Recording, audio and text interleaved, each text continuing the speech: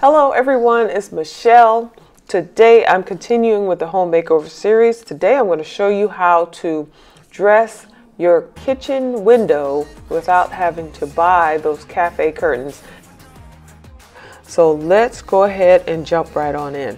So the first thing I'm using are two tassels, and they are 14 inches. The drop on this is 14 inches. So that's really important because it's going to be holding up the curtains. And then of course your curtain rod. You can use a tension rod if you're in between two cabinets. And then for me, the important thing is to use a rod pocket curtain. I have never tried it with a grommet, but I know that it always comes out good with a rod pocket curtain. So this is the one I'm using, but you can use any one you want. I'm going to just slip the curtain rod inside before I put it up on the window. And just make sure that your curtain rod is wide enough to fill that gap in between your two cabinets in your kitchen, or just above the window in your kitchen. Then I'm going to slide on the tassels on either side of the curtains, and then I'll adjust it when I put it up on the window. These are 96 by 52 curtains, so they're 52 inches wide and 96 inches long. So you need a lot of fabric to be able to do this. So I'm just going to put it down on the floor and just fold the fabric over. I'm just taking like about 10 inches at a time and doing like a pinch pleat all the way up until I get to about 14 inches from the top. And then I'm just pulling over the tassels on either side. Really simple, straightforward, and you can do this with any curtain that you already have, as long as it's a rod pocket and it's about 96 inches.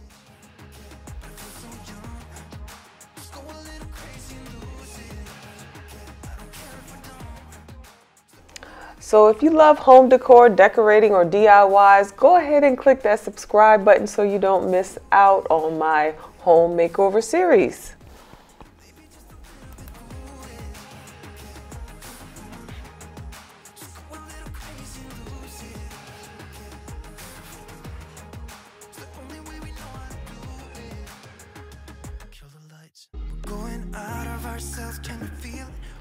So guys, currently, what kind of window dressing do you have in your kitchen?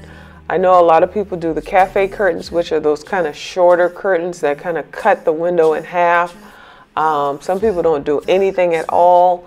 Let's get the conversation started in the comments on what you've done in your kitchen, just to give everybody ideas on what to do.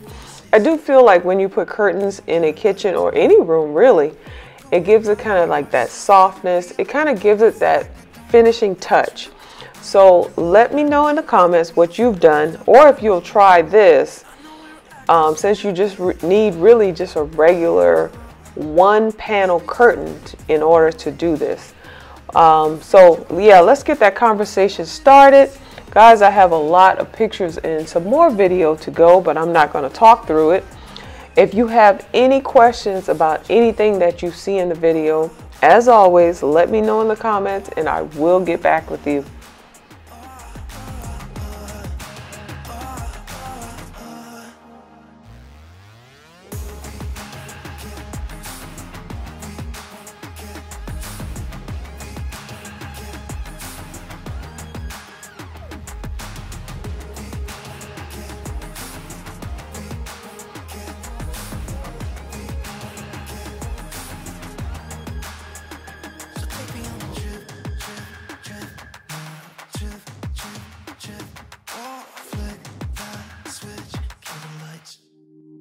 I know we're acting stupid, we're being dumb, maybe just a little bit foolish, but I feel so young. Just go a little crazy and lose it. I don't care if we're dumb, it's the only way we know how to do it. I feel so young, I know we're acting stupid, maybe just a little bit foolish.